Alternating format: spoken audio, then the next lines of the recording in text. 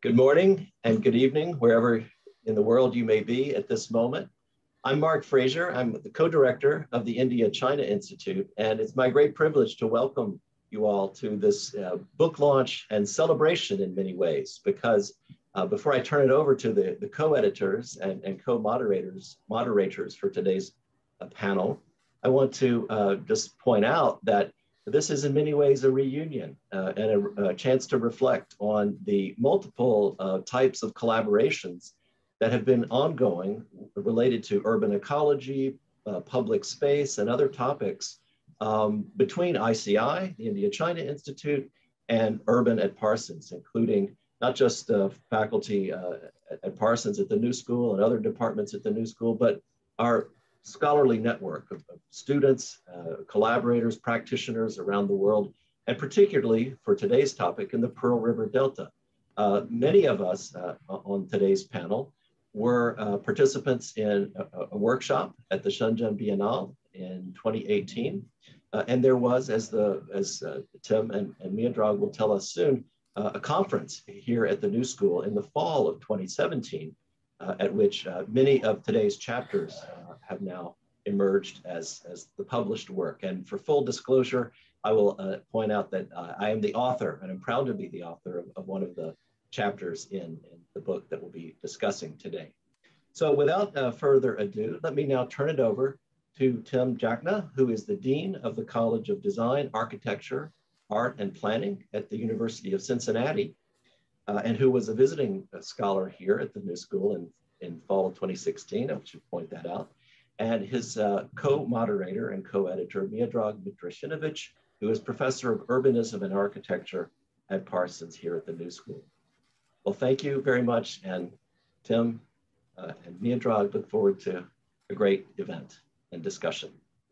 Thank you, Mark, and good morning, everyone. Thanks for joining us today. I will be very brief and just basically explain the protocol for this morning, and then I will give the word to my colleague and co-editor Tim Jackna, who will moderate the panel today. So the idea is that we start with brief introduction with about 5 minutes, and then we have speakers in the order of Joan Du, Mary Ann O'Donnell, Paul Chu, and Brian McGrath, and then myself, each following with about a 10-minute presentation, which is then going to be followed by a discussion that goes until 10:30 this morning. So Tim, you can take it from here. Great, and I don't want to take up too much of the time. I want to give the time to the authors, but I thought it may help to just sort of give a framing to the book and to the, of which the discussions, the talks today are sort of a sampling. As Mark pointed out, this project started actually in 2016 with a symposium in Hong Kong, followed up by one in New York, many of the presentations of which grew into chapters for this book. We've snowballed and brought on other authors in the meantime. The impetus for this really grew out of, I guess, the contact that Miodrag and I had with this geographical area, the Greater Bay Area. I was at that time in Hong Kong. Miodrag was a frequent visitor. And the questions of what is the type of urban context, the type of public space that is emerging in this quite unique historical juncture, in this quite unique place.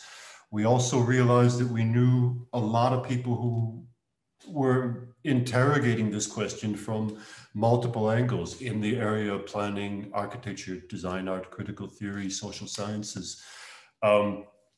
Came up with the ambition to mobilize these perspectives, bring them together in sort of a holographic presentation of ways of approaching this questioning. You'll see a sample of some of these approaches in the authors presenting today.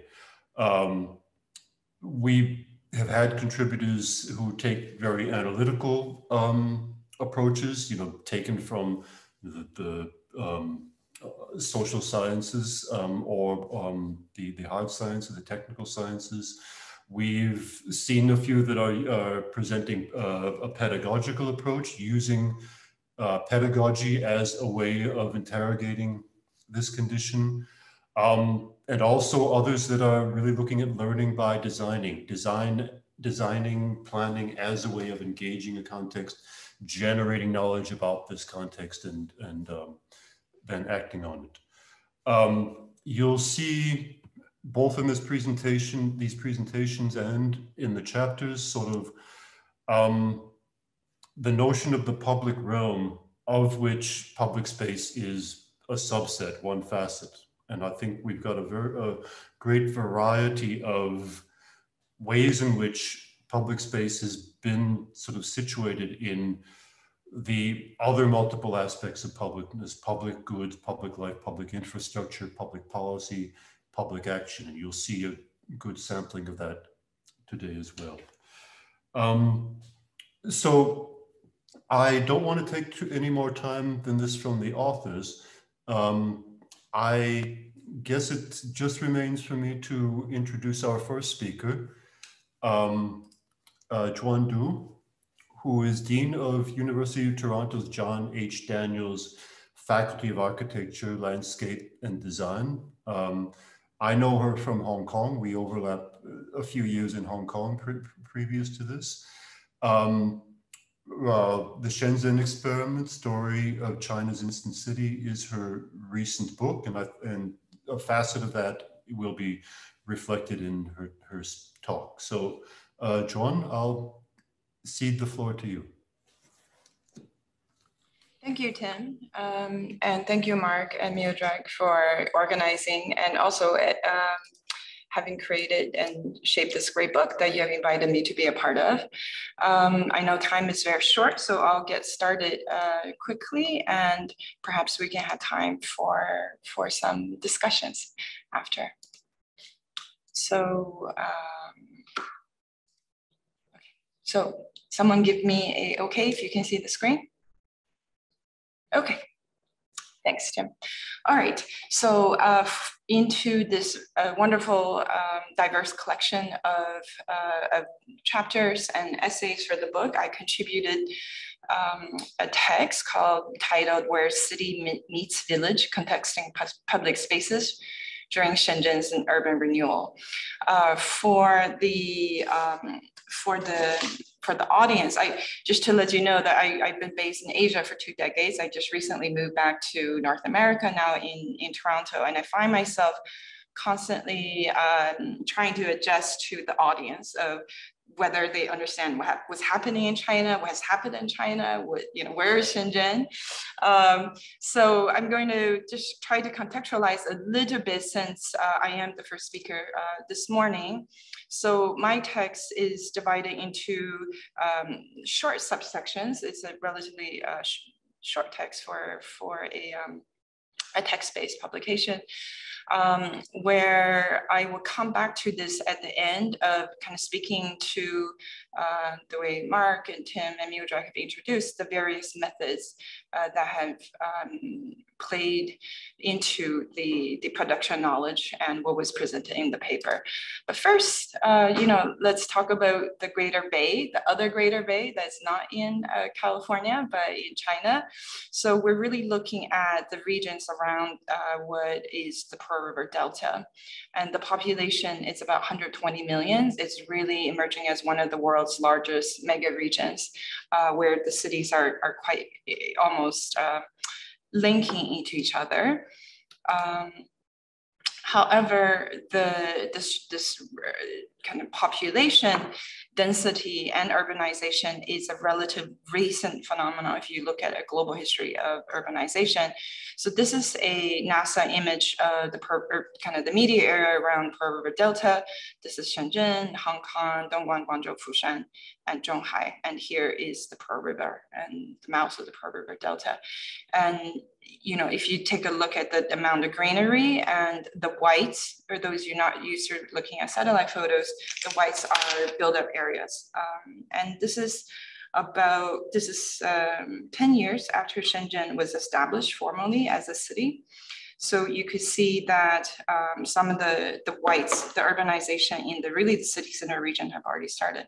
However, I want to show you this image. This is just 20 years later, where you could see the amount of urbanization just really expanded in the span of 20 years. This speed, rate, scope of urbanization is unprecedented in human history, not only in China. So really placing what we're discussing today into that, because, you know, in my title, I mentioned urban renewal of Shenzhen, but if we understand that Shenzhen, by conventional and I believe false narratives, is only 40 years old, we're already speaking about a massive urban renewal effort that's been in the city since 20 years ago. So it's a city rapidly urbanized and then now rapidly being renewed, meaning demolished and rebuilt. So if you have heard of Shenzhen or maybe even been to Shenzhen, this is the typical image. It's what you imagine, a very modern planned city that is picturesque at some sort, but full of skyscrapers and modern buildings. And this has been heralded as sort of a Asia planning model, at least, if not a global one. However, you know, in my title, I said is where city meets village. So if you have not heard of urban villages, and you may be surprised that in such a new modern city, there are many, many historic villages that are located right in the middle of the city. And, you know, this is a mapping of essentially the city center of Shenzhen. This is the city hall. I'll show you a little bit of an image later, but this was really the political, or is a political administrative center from an urban planning perspective. And the most important part of the city, ceremonially, symbolically representing modernity in China. However, if what you see in white are the locations of what previously were historic villages that's been around for centuries, that has really emerged, become what the term's called urban villages or villages in the city, because they have really grown to really at the same time as the urbanization process and what I would describe as a parallel urbanism of kind of new city building, as well as a informal urban development of the village self-building.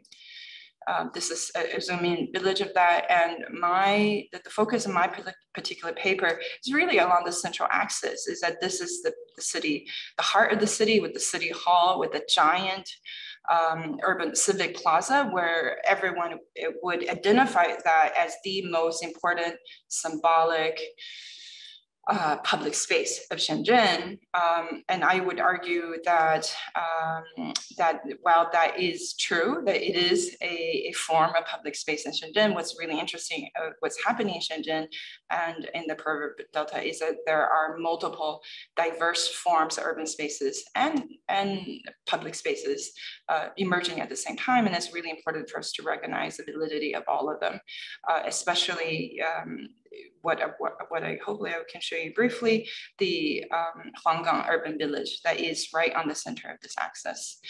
So this was a early urban planning map, drawing of Shenzhen before it was even urbanized. You can see that the blue line is a very early master plan that is really superimposed onto what was a rural landscape of agricultural villages, historic villages, and village industrialization. And in 20 years on the right is what has mostly followed that particular urban planning, with the exception of, if you look at, I hope you can see my cursor, over here, there's little pockets of, this is Ganxia village, where it was pre-existing before, whereas most of the other areas around was really agricultural or production land. And then fast forward 20 years into the urban history, the master plan of the city, the CBD, essentially was the city hall, was this really large, grand, when it was finished, it was titled in the local journals, newspapers as the Grand Urban Living Room. of Shenzhen.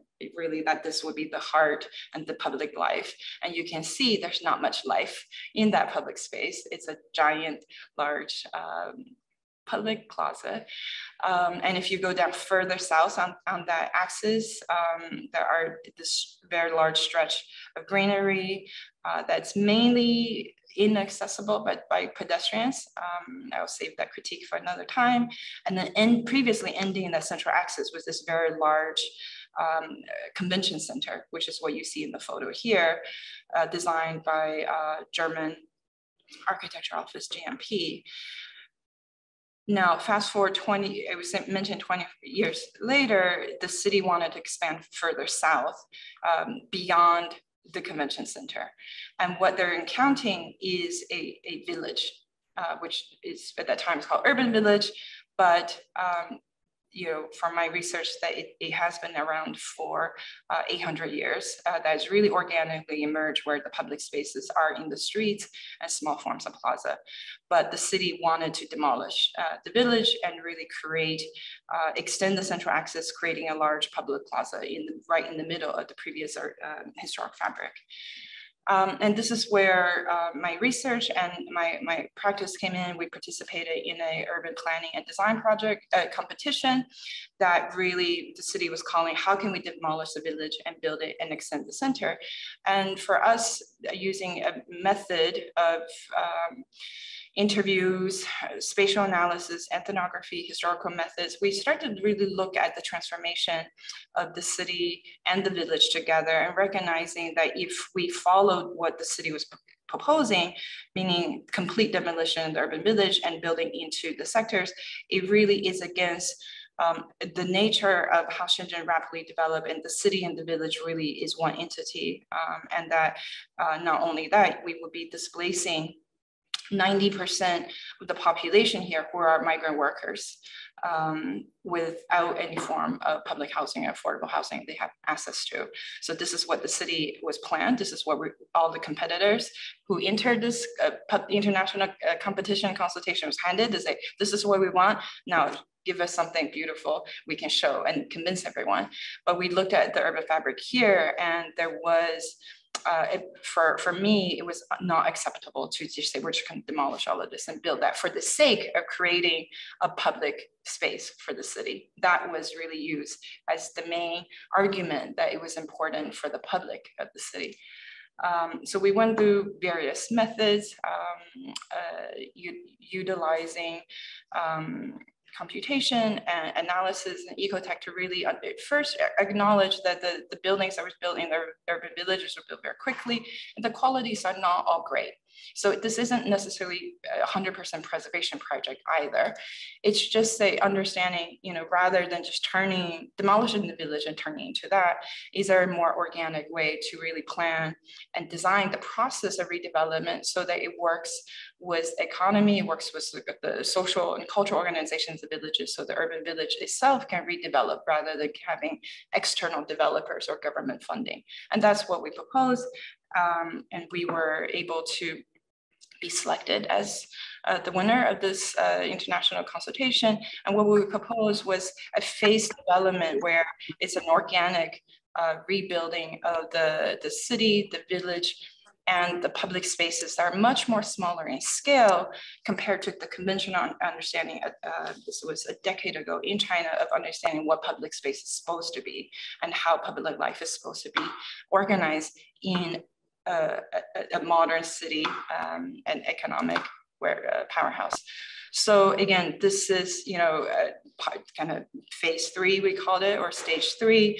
You can see the difference in scale between what the city originally had proposed and what we're proposing, and how the scales of spaces, the scales of public spaces, we've really tried to preserve a lot of the smaller scale of community spaces and public spaces and parks, plazas, and while at the same time still allowing an organic redevelopment process of the village itself. So, you know, that was a very, at the time, again, this is 10 years ago, 15 years ago. At the time, it was perceived, our proposal was perceived to be really radical, because the government from the mayor's office really wanted to demolish all urban villages. And here we were saying, no, don't demolish anything, even in the most valuable, important center. And we were arguing that it is very important to preserve that civic life of the urban fabric of the smaller scale, and an understanding of the coexistence of a past history and the contemporary history of the city. I think I'm out of time. So I would just conclude by saying that the text really summarized what I would consider a decade of both field work, science, social science research, oral history, the typical urban analysis, trained as an architect for me, utilizing methods that's more conventional to architecture and urban design, urban planning. But a really important part of that method was what kind of really understanding a deep history of Shenzhen, which I'm not going to go over today in a 10-minute presentation, but I would say that prehistory Shenzhen is what was mentioned of my book, the Shenzhen experiment, of really understanding that we cannot look at the cities based on, or especially Shenzhen, based on the past 40 years. We had to look at it within a framework of 1,000 years in order to truly understand what were all of the forces that has went into the city making process. And the urban villages are, I would say, one of the most prominent and visible, both physically, spatially, economically, politically visible continuity from that pre-urban history to the urban history, and has very much shaped that process, and still continue to do so today. And I understand that Marianne will be presenting sometime after me, and she will, I'm sure, give us a very vivid portrayal of what's happening on the ground in the villages right now. So, I ended my text by in some ways advocating for the importance of research and design going parallel with each other, and that before we demolish and design anything new, it's very, very important to know what was there, even if everyone tells you that there was nothing there previously of importance, and that you could just get rid of it and build anew, and that through design and through research, how we can contribute to the topic of urban space and urban realm in the city should really be, even from a knowledge production point of view and professional practice, should also include advocacy and contestation, rather than just following what, say, from a policy standpoint, was already made. And again, this is maybe surprising to the American audience or North American audience, that in a modern city of China today, or 10 years ago, that through advocacy and contestation, that the city would, if not reverse a policy of complete demolition, at least pause that policy. And this is again 10 years ago, have incorporated our design and our planning into the urban planning policy of Huanggang Village, so that it was a much slower and more considered process of urban development. And I'm very happy to inform everyone that through this decade of very much collective work and the changing of public opinion today in Shenzhen, the policy of urban planning have now said that in the urban villages as locating urban centers, the primary method of development should be of selective and integrated redevelopment rather than total demolition and rebuild. So I think that this is very much, in some ways, a success of how through 2 decades of collective action, through multiple parties, through all sectors of society, from the government to the works that, for example, Marianne and her colleagues does on the ground in Shenzhen, that we can make a difference, that we can contribute, especially in a Chinese city. And hopefully we can do it there. We should be able to do everywhere else as well. So thanks very much. I will. Great. Well, thank you, and thank you for the smooth transition into the next talk, which will be our friend Marianne O'Donnell, joining us from Shenzhen. So Marianne O'Donnell is an artist ethnographer, resident in Shenzhen, which is also really been the focus of her practice. Her projects include her blog, Shenzhen Noted, Handshake 302, an art space in the city. She's published or co-edited with Winnie Wong and Jonathan Bach the book that many of you may know, Learning from Shenzhen, China's Post-Mao Experiment from Special Zone to Model City. So with that, I will invite Marianne. Great. Hey, thank you for bringing me on. I apologize. I'm kind of confused with my technology. So there's two of me in the group, but we'll go with the picture. I'm really happy to talk with y'all again. It was really fun when the group came to Shenzhen in end of 2017, end of 2018, when we didn't realize that COVID was coming. I'm in Longgang at the moment at a meeting. And so to have these meetings basically in Longgang, we have to stay in hotels because it's so far from the city center and they're all-day meetings. But right now, because of the way COVID is operating, cross borders within the city, outside the city and whatnot is all being tracked on our phones. And it's become really awkward because a lot of the programs don't allow for foreigners to actually participate in the surveillance, which means often, for example, if we go to a public space, it really does depend on whether or not the guard is willing to let you in, because, for example, we can't register through the e-ball, through the medical insurance system. And so there are actually systems that we can't get into that are necessary for identification.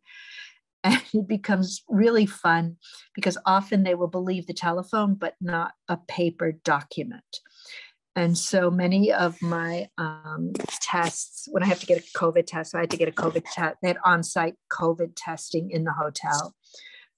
It's 7 days. You can have the test within 7 days if you haven't left Shenzhen for 14 days. But if you've been out of Shenzhen within the past 14 days, it's a 2-day window for the test. So the turnaround is also very fast.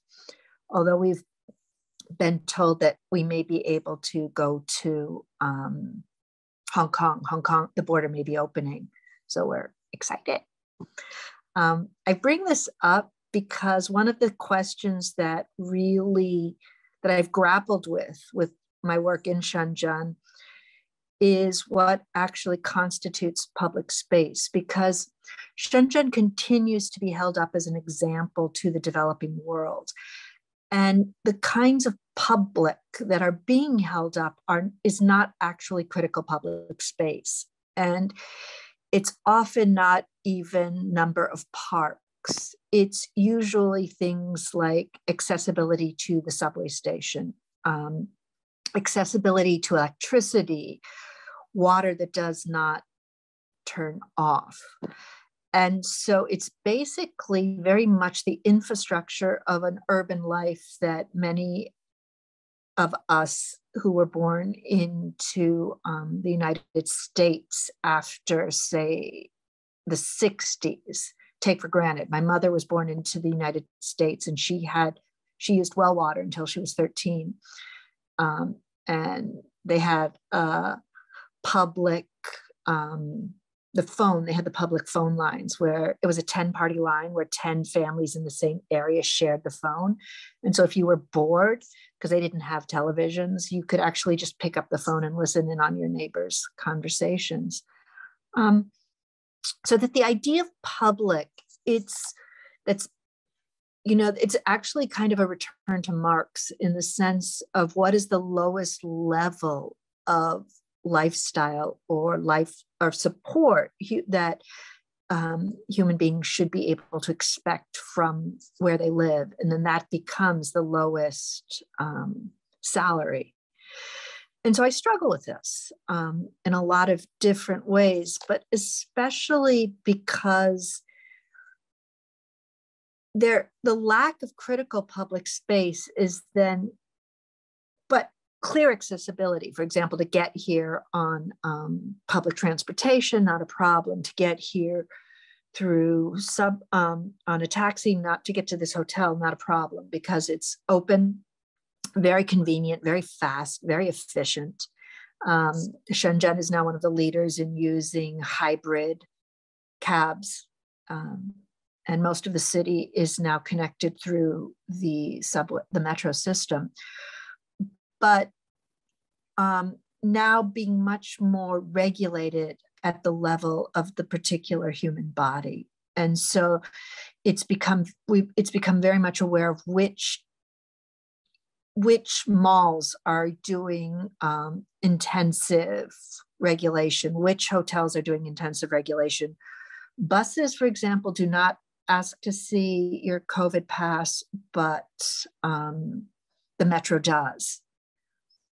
So all of these different questions of how public, the idea of the public, which has been operational in Shenzhen, is a modern city, a modern lifestyle. However, access to that is now increasingly regulated through internet applications and through an integrated medical system that I'm very much aware of because I do not actually appear in. And so what happens is my access to a lot of spaces, which are not even critical public spaces, but for example, a hotel lobby, is now becoming really increasingly dependent on the whims of the people who manage the entering and the exiting. Well, the exiting, you're always allowed to leave, but the entering of these spaces. And so I think I'll just leave it at that. You know, my paper looked at publicity, the public space in terms of public schools, public transportation, access, you know, electricity, all of these kinds of things, which Shenzhen has been really effective at providing, but written, of course, before COVID. And so, you know, looking at the lack of a critical public space and alternatives to the critical public space that had been built into the environment, but now also looking at how the body through COVID is being refined in how access to these public resources is being regulated and provided. Thank you.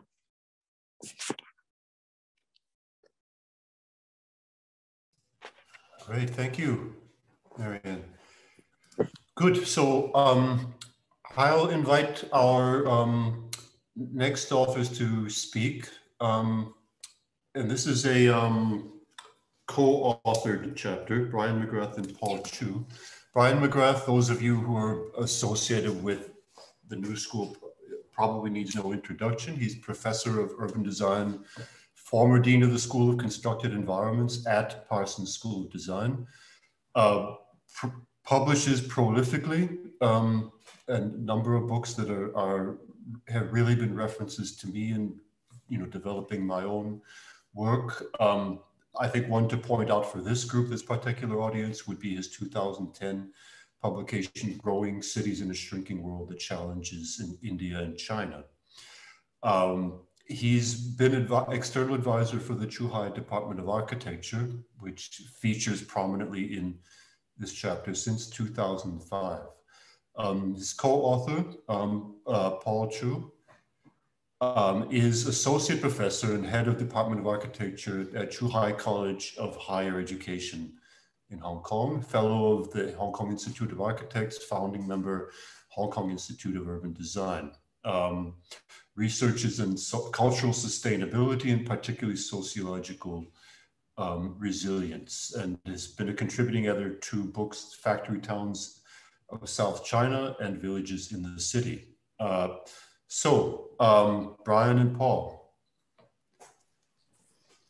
Thank you, Tim. Thank you, Grace, Mark, Manjari, the India-China Institute, for many years of friendship, collegiality, and support.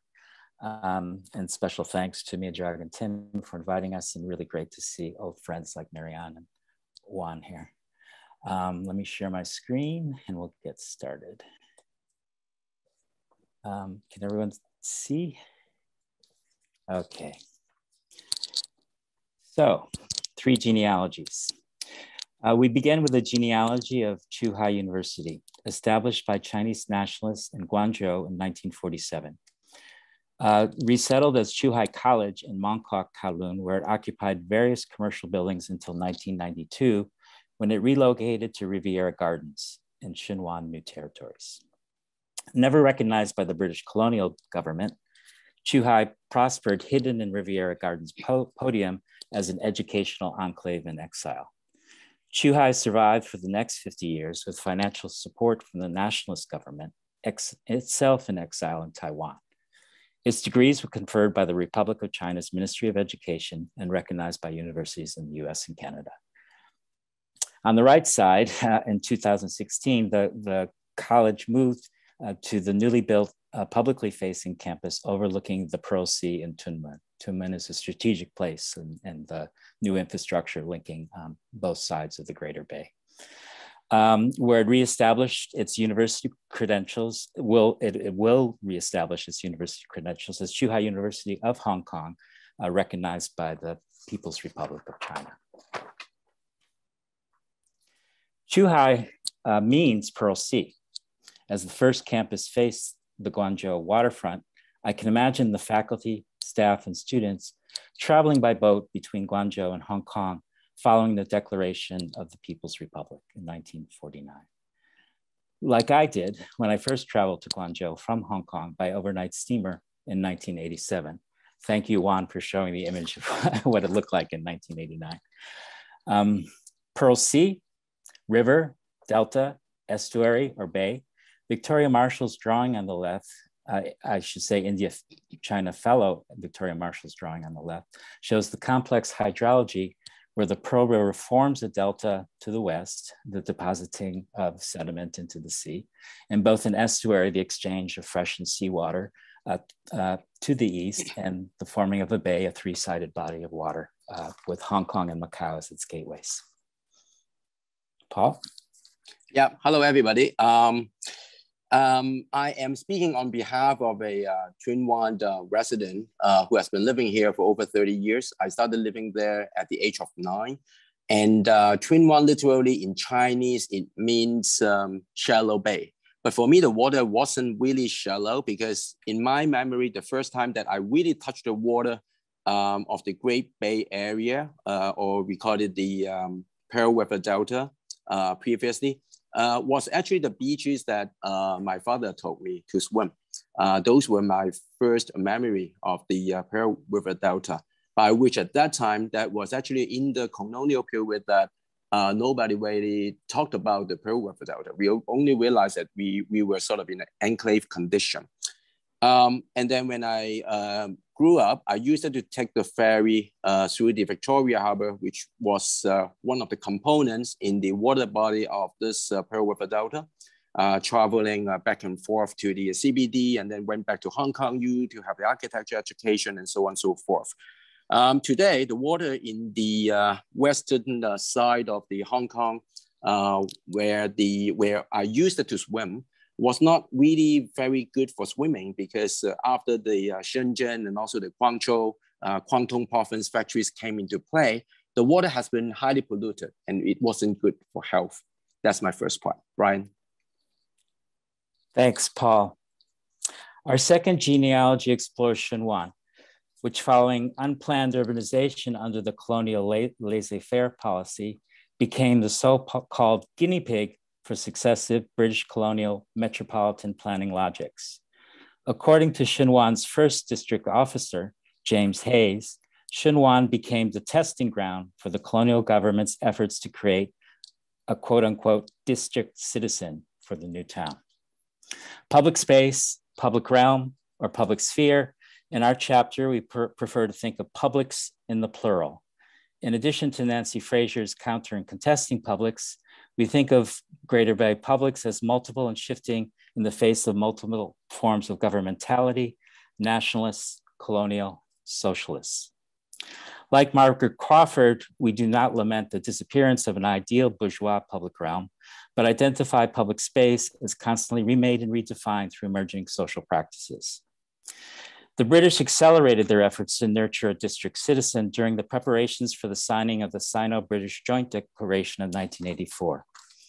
A district advisory board had previously merely conveyed the concerns of local leaders and associations, but a directly elected district board was initiated in 1982, the same year that the MTR Red Line was extended to Xinhuan.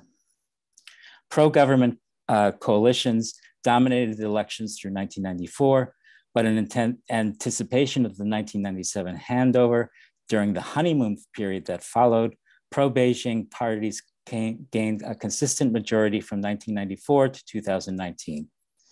However, in 2019, following months of protests, there was a decisive victory of the pro-democratic camp across Hong Kong.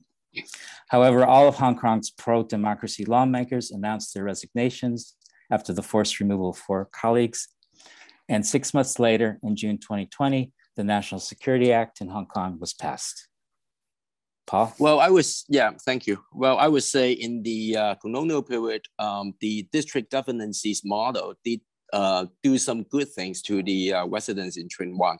Like the one in the 1980s, the district governance actually moved the street vendors, by which my grandmother was one of them, to the market with actually a physical roof that would protect them from wind and rain. And therefore my grandmom and also, those elder generation got a really chance to exert that, what we call the local economy and make a living at that time. As Ryan said, in the 1980s, the MTR, which was also like in American terms, it's called the subway system, came into the Tsuen Wan district. It started the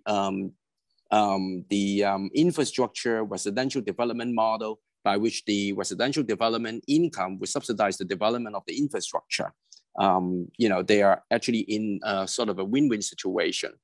And the MTR not only brought about the investment interest, residential, new residential complex and so on, but more importantly, they brought the local shopping malls by which the local economy actually got the transformation from those street vendors, vegetable selling type of vendors to become something that is grocery shop and so on to serve the publics in Tsuen Wan. And more importantly, the deck, the public spaces that they contributed would welcome the people to go and enjoy, the holidays and so on. And unlike those residential developments typology that we have in Hong Kong nowadays, they were less gated and they were more welcome by the people at that time. Thank you, Brian. Thanks. And as the map ends, one, you can see the fishing villages that were demolished and rebuilt. There were no preservations of urban villages in Xinhuan.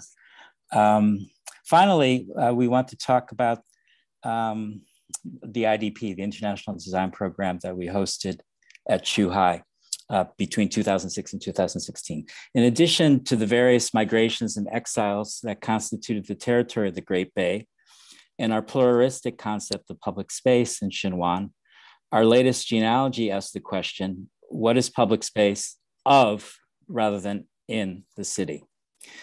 Between 2006 and 2016, we directed an international design program, the IDP, that brought together Hong Kong, Thai, and Taiwanese students to explore the emergent publics of Hong Kong, prefiguring the Netizen Milk Tea Alliance. If the Pearl Sea itself connected indigenous village structure, the fluid indigenous village structure, and the MTR instituted new metropolitan publics, the introduction of the iPhone in 2007, as Marianne tells us, assembled in Shenzhen, a few hours north, provided the technology for the new transregional and social movements today. 2014 was a watershed moment with the Sunflower Student Movement in Taiwan, protests following the latest coup in Thailand, and the Umbrella Movement in Hong Kong. The Milk Tea Alliance emerged more recently out of online discussions between student and youth activists in the three places, and solidarity against increasingly authoritarianism and self-censorship from China. Yeah, we have been organizing this kind of international design program for over 10 years. Basically the targets and also our students were the ones who were born in the 90s, and some even were not born before the return of sovereignty to China in 1997. So they were basically symbolizing a new kind of a generation. We asked them to make use of the digital technology to have an interplay and document and record and also create, like the things that you see here, to document Twin One and also understand Twin One and examine Twin One. And I would say it was the Wi-Fi technology and also the smartphone and also the apps and so on that really, really revolutionized the inputs of the students. In terms of the public space and also a public realm, I think for them, Hong Kong, I can say, speaking now geographically in Hong Kong, we are still enjoying the freedom of the public realm in the digital space. I mean, we are still able to get into the YouTubes and Facebook and whatsoever. So I would say we are still having this public space digitally as such. Thank you.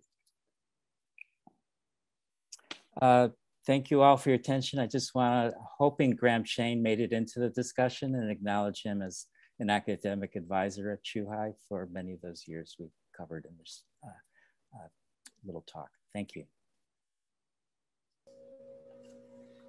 Well, thank you.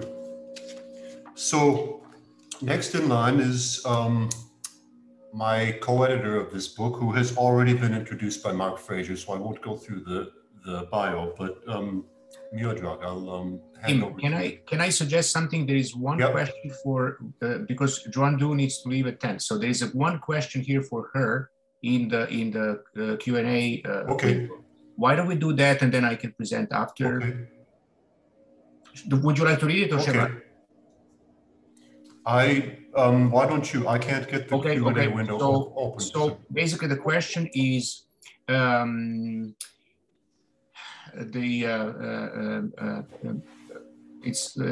interested in hearing from Joan Du about what arguments were made for the smaller scale, slower development. What data was important or impactful to the mayor's office, and why? Thank you for that question, and again, apologize to jump the line a little bit. I do have another lecture that I have to go to upstairs in 10 minutes, but thanks for the question. So I would start by saying that, the question asks what arguments were made for smaller scale and slower development. I would say yes, the public spaces and the buildings were smaller scale, or are smaller scale in the urban villages of Shenzhen, but it's by no means slower development. It's actually the rate or urbanization in the urban villages in some ways have outpaced the formal planning and governmental provisions of public infrastructure, such as schools, clinics, restaurants, libraries, and most important, housing. And it is forms of affordable housing that's self-built by the villagers. Of the roughly slightly less than 300 urban villages in Shenzhen today, the urban villages, while they were not part of this kind of formal planning of the city, the urban villages today still houses 10 million of the 20 million population of Shenzhen. So 50% of the population. So, because the follow-up question is what data was important or impactful to the mayor's office and why? So if we were speaking strictly in data, the urban villages are absolutely essential, because if you were to demolish all the urban villages of Shenzhen, 1 out of 2 persons would lose their home. and it is the working population. And it is a provision, both social, economic, cultural provision that because the city grew so quickly, that those provisions are just not, no government, no central planned government, no kind of formal planning could have provided for that. So the logical, I would say the logical argument was actually quite easy to make. There was some of the more superficially challenging quantitative, because the question specifically was asking data, that was asking was, it's such a valuable piece of land. You hear this very often, such a valuable piece of land in the middle of the city is undervalued by not demolishing and redeveloping into luxury housing and towers. And what we were able to do is we worked with researchers I did this when I was teaching and working in Hong Kong U, and we collaborated with researchers in our real estate department, and we really looked at a real estate development model, and we showed them that this incremental approach of piece by piece development in the span of 10, 20 years could generate equal, if not greater, sustainable economic return to the urban village itself, who has the development right of the land. So we understood when we were making this at the time, a very radical urban planning proposal, we had to convince them that economics also work. And we tried to convince them that by having this incremental approach, the economic actually works in the favor of the urban village corporation, who are made up of all the board members are divisional villagers, in that the ownership of the land, the ownership of the building, not the land, it's still a communist state where land ownership in cities are public or state owned, but the ownership of the buildings remains in the hands of the urban village corporation itself, and that they're able to economically create that sustainable development and demonstrate at the same time, and again, jumping to the design argument, that multiple scales of public space is important. That the urban villages 10 years ago, as is today, is not only supporting public life of those who live in the urban village, but actually all of the city. The urban villages are really popular places for people to go for a walk, to go for restaurants, and to really go and be in a very pleasant and much smaller urban space. So I would say, without going further into details, I also would like to comment, and this is somewhat related to Brian and Paul's presentation just a bit earlier, is that this was 10 years ago in Shenzhen. And it wasn't, in the process of convincing the mayor's office, wasn't just the mayor's office, is from the local community, the local planning bureau, the urban planning bureau, municipally, and it was the involvement of many consultants. The jury was international, composed of Chinese and foreign experts who selected our scheme. I would say this would be unimaginable in Shenzhen today.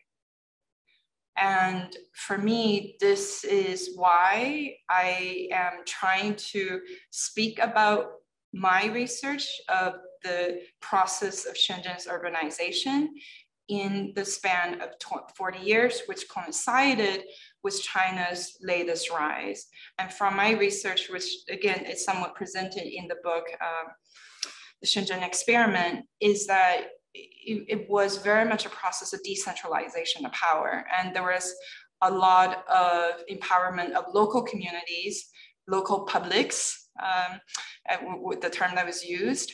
And especially in Shenzhen, there was a lot of recognition that power and intelligence doesn't always reside in the mayor's office, and that a lot of what has happened, say prior to 5-6 years ago, in Shenzhen very much recognized the importance and gave power to individual citizens, individual organizations, and individual local government, whether that local government is a province, a city, a community, district, neighborhood. And this is something I think that's really important, that really, that we have to recognize there has been a drastic change in China in the past 5 years. And I want to say that the process I'm speaking about really was built on the momentum of very much a bottom-up and civic movement in Shenzhen. And I am very alarmed. And I would like to, again, really raise alarm and call for attention to that what's happening in China now and in Hong Kong in the past 5 years is absolutely something radically different to what took place in China, say from 1979 until 5 years ago. And this, while it seems to be, this issue of politics, but it does impact everything we're speaking about.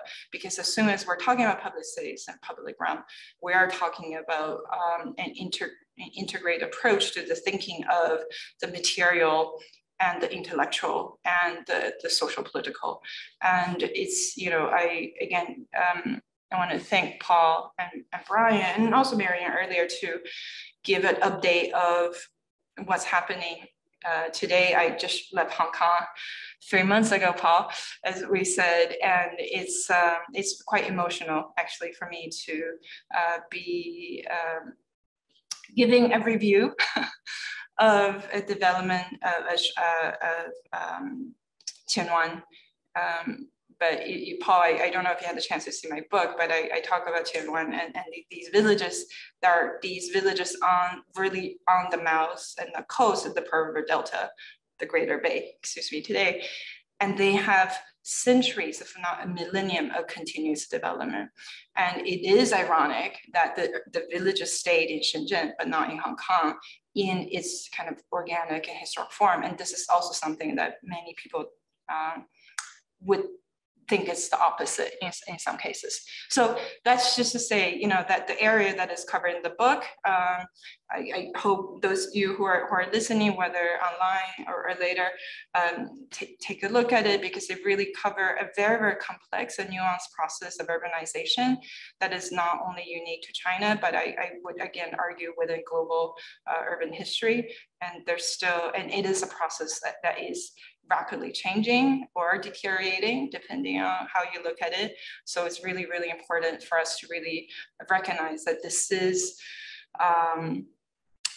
such an important topic for us to discuss and continue, because the conclusion, the reason why I called my book The Shenzhen Experiment, in the end of my book, I said that experiment is far from over. And it is that I, even myself, having written the book, I would not say that we understand what was the true findings of that experiment yet, because it's still ongoing. And we will see very quickly, hopefully not so quick soon, that this unexpected turn of that experiment, what will happen. I have my opinion on it, and I hope that we can have a discussion on this in a few years to see how that turns out. Thank you. Actually, that's a great idea. Back in a few years. That would be great. Thank you so much. Thank you, Joan.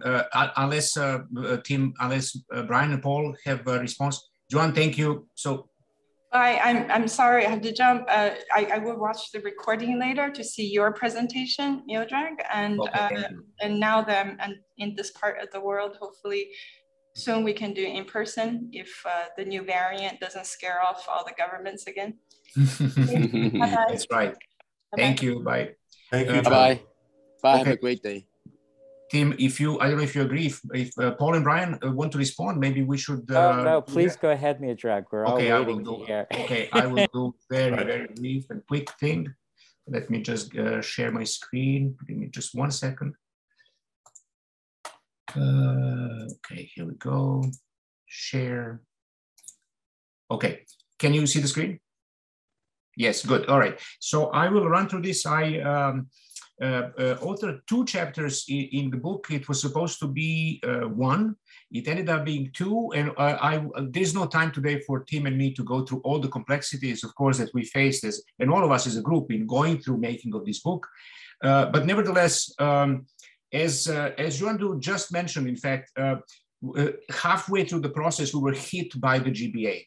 So in other words, when we started, working on the book and we started talking about the book and conferences and so on and so forth, the mega region was existing in the planning, 5-year planning documents of the Central Chinese government since 2006. But it was really actually since 2014 and particularly 2016 that the mega region becomes really a strategically employed vehicle for the urbanization and economic growth across the Chinese national territory. And of course, the economic, the CESIS and the SARS.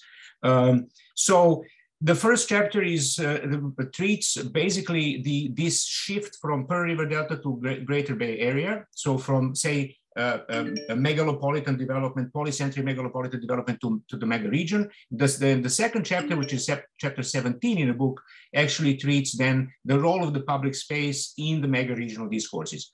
The reason why I say the role of public space in mega regional discourses is because it is not very clear to anybody working in the field or multiple fields. In fact, as previous speakers have pointed out, as to what exactly constitutes the multiple publics at play in mega regional discourses across the world, not only in China. And as also as Marianne pointed so correctly, in fact, the debate as to whether public space is a public good or not is a very lively and vibrant debate across the world. So the things we talk about, the things I talk about in these chapters are not necessarily really only characteristic of Chinese development and urbanization today. They're really characteristic of all mega regional development across the world, except for one major difference. And that is that even though mega regions are, vehicles for economic development, political and economic, particularly economic development, and have emerged across the world in some form of post-national neoliberal understanding of economic development, they, in fact, in most of the countries around the world exist in opposition to and sometimes in collaboration with national governments. China is the only example where mega regions are actually developed as a strategic vehicle for the government intervention in territorial and economic development. So this is a huge and radical difference in which these things are conceptualized and how this affects people on the ground. Chinese plan 2014, the 5-year plan we're currently living through, in fact, is the plan for 23 mega regions. This is by far the largest number of mega regions in the world. 23 mega regions, which are each considered to have at least 50 million people, and they're interconnected by a very robust network of course, the railway connections, the bullet trains, but also telecommunications, highways, and so on and so forth, all also a part of a planetary strategy through which China has invested in over 80 countries around the world in developing basically an interconnected infrastructure, which goes under the name, for those of you who are not familiar, Belt and Road Initiative. It has different names in different locations, but nevertheless, what is seen even in local places in the Greater Bay Area cannot be really detached from the planetary urbanization initiatives. So when we look at the Greater Bay Area, we have the couple of questions, and I just put 3, which are some of the questions that I was driven by. For example, can we really talk about public space in the context of mega regional development? Under what conditions can we frame public space as a relevant subject matter and also coherent analytical unit for us as scholars, right? In the context of Chinese mega regionalism and particularly in the GBA. And then what is the relationship between public space and the emerging public realm in the Greater Bay Area? That also, even though in Western scholarship and practice, this is considered to be a simultaneous, interchangeable public space and public realm, very often, particularly in practice. In fact, urbanist and architectural practice in particular, in fact, this is no longer to be taken as for granted. So what I distinguish then is a couple of things. I will not quote the sources. I'm sure some of you are familiar with my sources. They're all in our book. I don't have the time to quote that, but nevertheless. So I distinguish between GBA mega-regionalism as a national strategy focused on governance, economy, planning, and policy, which of course is which is focused on the production of mega-regional space.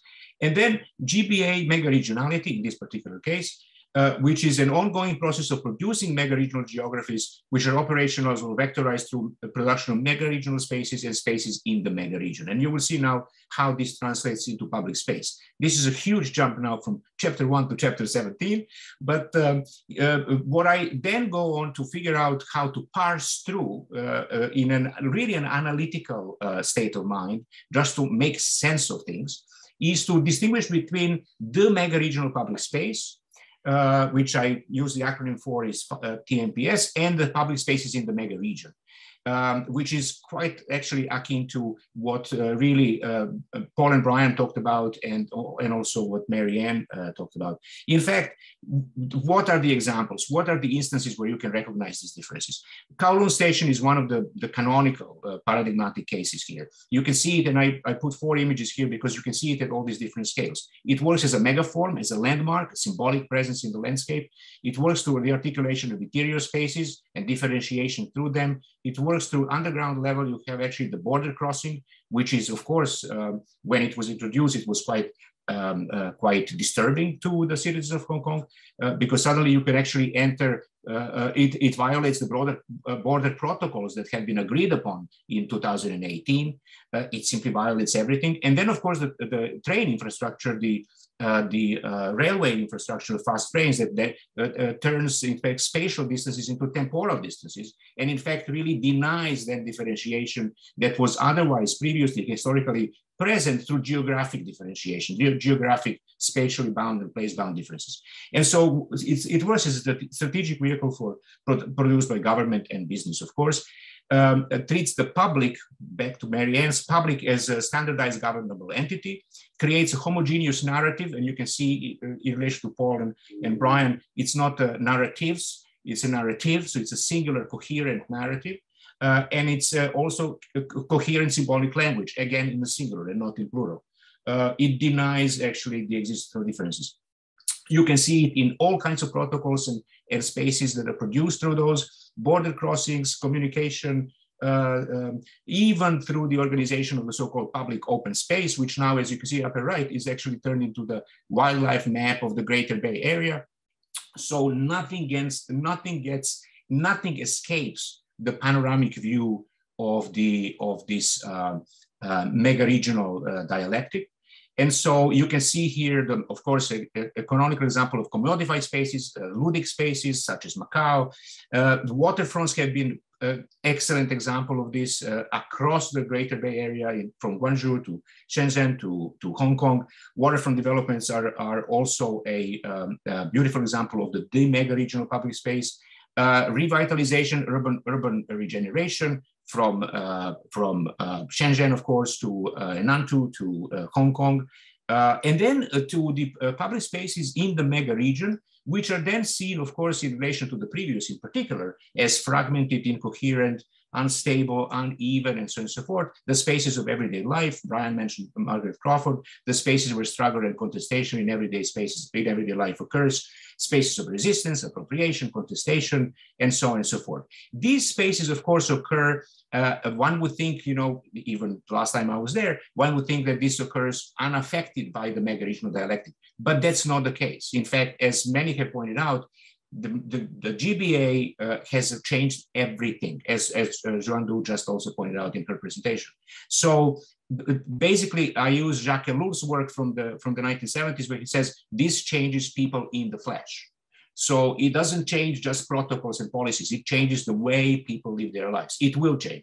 And so you can see the contestation in actually the airport and the central business district. Of course, now I will run through this. The semi-spontaneous appropriations of the domestic foreign workers, small local parks, and then very importantly, and I will finish with this, design, the role that design and designers actually play in these appropriations and contestations. This is one example of the Chinese University of Hong Kong and Henrik Thieben's team with the Magic Carpet Project. Another one also with the same group, the A Formal Academy, which is another chapter in our book by Merv and Jason. And then, of course, Paul and Brian already talked about that, so I will not go through it. And that's Jose de Jesus on the front image. And then some of the things that Tim and I and others have done, colleagues have done in actually bringing students together in the last 5 or 6 years in workshops to figure out actually what is really, what is, as Brian and Paul exactly said, what really happens and how can we begin through pedagogical work to understand and frame and design courses of action as to how to transform what we see as inadequate. I'll stop there, Tim. So I took 10 minutes. Good. No, that's great. I think this kind of is pulling together a lot of the threads and showing how, unfortunately, you know, I would have loved to have gathered all the authors, but I think this helps paint the bigger picture in which we can understand the contribution we just seen. We've got another question in the Q&A, and I'll invite participants to put any questions in there that they have. This one's for Marianne. The question is, every public space now sounds like a mini border, each with its own gatekeeper. Does this relate in any way to the long history of gates within China? Also, are bodies differently regulated within informal public spaces within urban villages?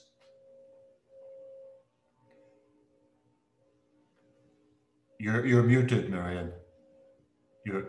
Your microphone's muted. Okay. History of gates in China. Wow.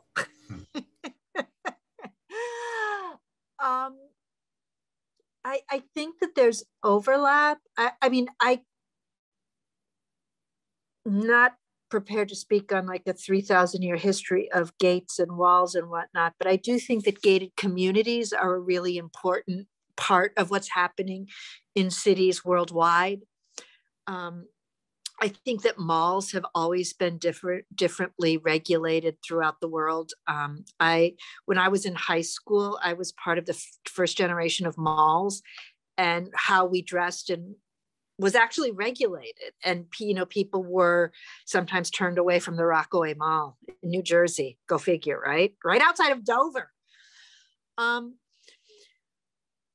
think it's differently regulated everywhere. And I think that this is really important. You can be in two neighboring spaces and it's going to be differently regulated. A lot of it has to do with class.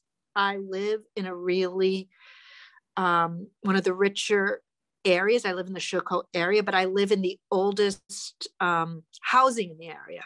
So we have the lowest rent outside of the villages in the area. And per meter, our rent is actually lower than the neighboring villages, because village housing tends to be cheap in total, but it's not necessarily cheaper per square meter, right?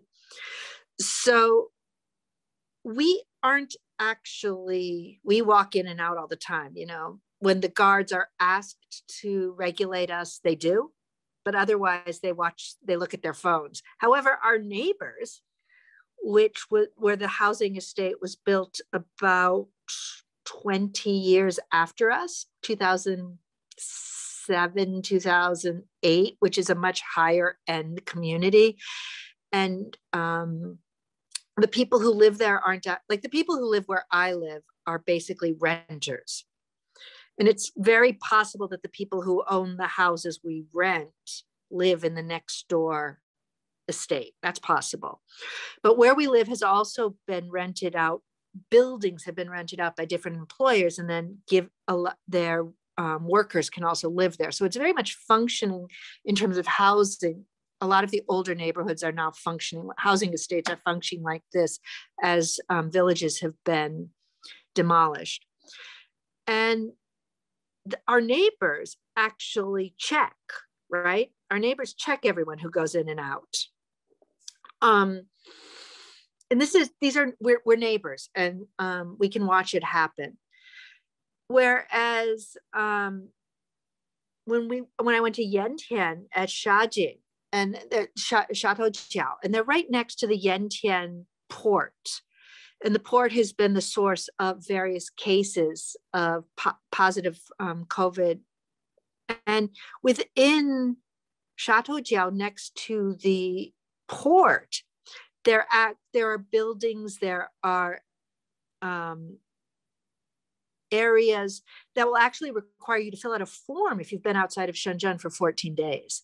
And so there's actually no consistency in how it's being actually enforced, but it does seem to be tied to class. Richer neighborhoods are doing more about it. And as villages in different places have started to get more, have more need of economic inputs and areas, and the gatekeeping has led to congestion, actually side doors have started opening. And so I was in a mall the other day where they were really strict about checking us going in, but then I went to the bathroom, and when I came out, there was a side door that was completely open and people were coming in and out of it. And so it's not so that there's now a lot of side doors happening, but again, higher end things need more levels of surveillance. So going down the bus, you don't have to show your ID card. You don't have to show your COVID pass. You can just get in and off of the bus. Subway, you have to show your COVID pass in order to use the subway.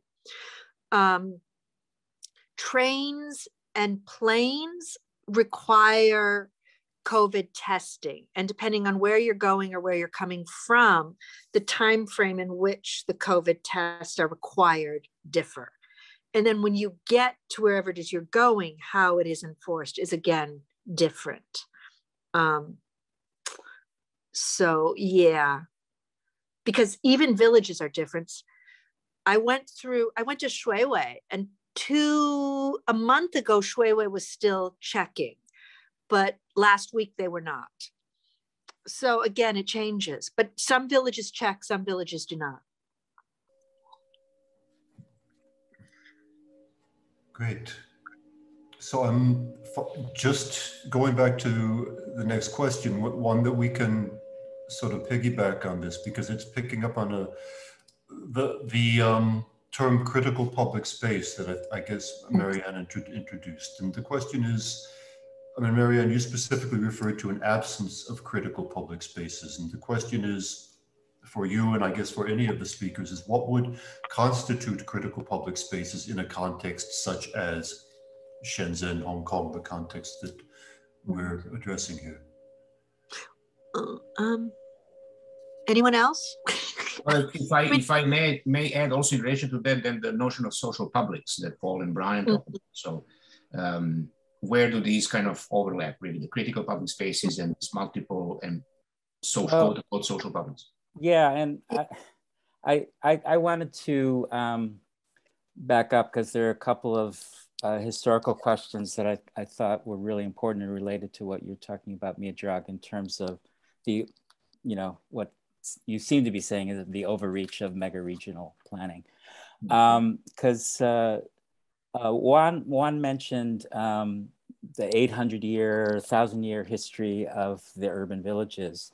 The urban villages in Xinhuan are only 300 years because of the 17th century, there's something called the Great Clearance, where the Qing dynasty was holding out in Taiwan, and the emperor in Beijing made everybody on the coastal areas.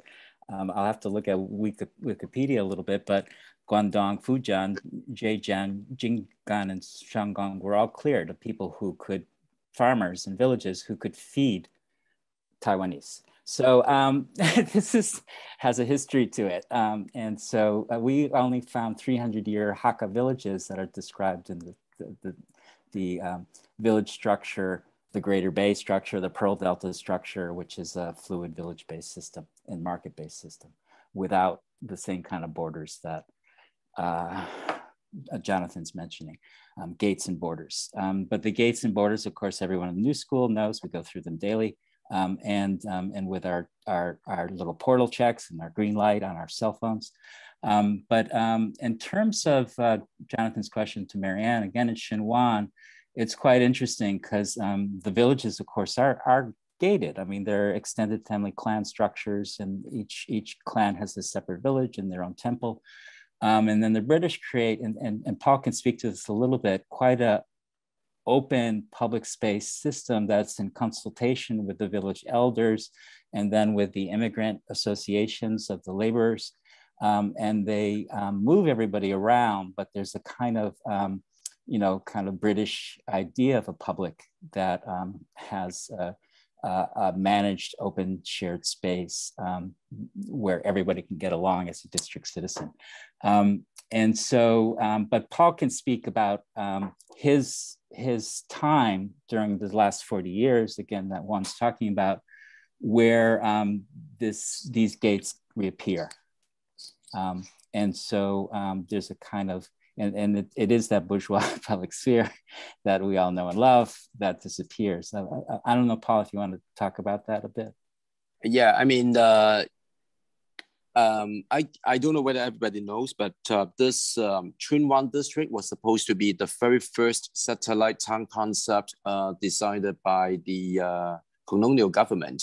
And the aim was to spread the population away from the city center in order to cultivate a new sort of a town, which would be self-sufficient, by which you can actually work, you got hospital, you were born there, and then you got education, you have this primary, secondary schools and hospitals and so on. And then you can actually die there because there is a cemetery literally situated in Chunwan.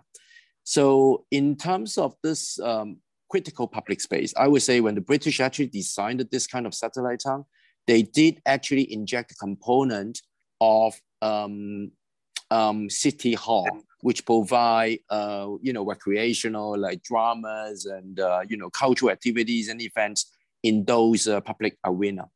Another critical public space that I can imagine was the introduction of all this football hard ground by which I used to play. It wasn't the kind of the long type that the conventional soccer pitches would have. But those would be the ones that were actually hard ground. And those were the places for the enjoyment of the workers, particularly the ones who actually worked in the factories during lunchtime and wherever they would just went down and actually played soccer. So those were the critical public spaces that I would say that was like almost like a top-down situation. Moving forward, I would say nowadays, a lot of things are basically zoned, E-Z-O-N-E-D, in such a way that, for example, we have a very big park, which is actually approaching the sea, but it's not gated, but it is gated in the sense that there were so many signs that said that you cannot eat, you cannot drink, you cannot play, music loudly, you cannot even, take your pets inside. So I would say in terms of the size of the public space is actually getting bigger, but in terms of freedom, there are certain sort of regulating principles behind. So that's my experience in that, yeah. Good. Oh, sorry, did I hear someone wanting to chime in? Well, maybe Mary-Ann, just briefly about the notion of the critical public space. Yeah. I mean, social publics also works, but I think that the way surveillance operates in the PRC makes it really important to have safe spaces where conversations between different kinds of people can actually take place and that can be sustained and supported. It's not enough just to be able to throw things up online, but you actually to have places where it is safe to have face-to-face conversations, where different kinds of things can grow. I mean, one of the things that was really tragic for me, was when we were evicted from Baishuzhou for the demolitions.